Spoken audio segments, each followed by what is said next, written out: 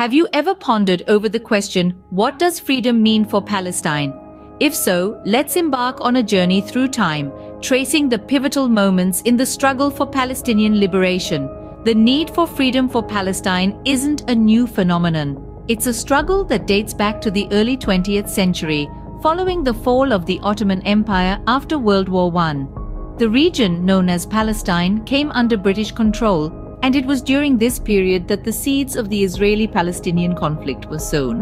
In 1947, the United Nations proposed a plan to partition Palestine into separate Jewish and Arab states, with Jerusalem under international control. However, this plan was rejected by the Palestinian Arabs and neighboring Arab states.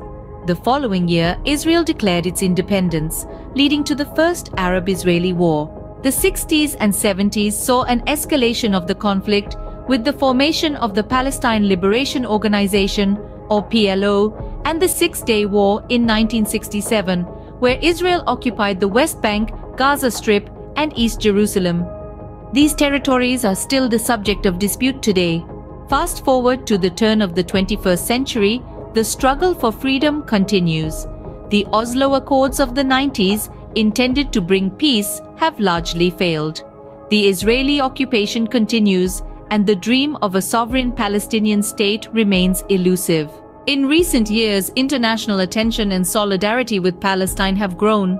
Protests around the world echo the call for Palestinian freedom. From Nairobi, Kenya, where police dispersed a protest against Israeli attacks on Gaza in 2021, to the World Cup in Qatar in 2022, where fans criticized inconsistent enforcement of FIFA rules regarding political banners, the voices for Palestine are rising.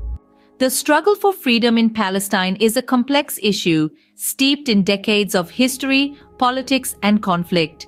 It's a story of a people's enduring pursuit of self-determination and justice, of international solidarity and resistance against oppression. To recap, the journey for freedom in Palestine began in the early 20th century and continues today. It's marked by key events such as the formation of Israel, the Six-Day War, the Oslo Accords, and the increasing international solidarity in the 21st century. Despite the challenges and setbacks, the aspiration for a free Palestine persists. As we conclude this exploration, remember, understanding the past is crucial to shaping the future.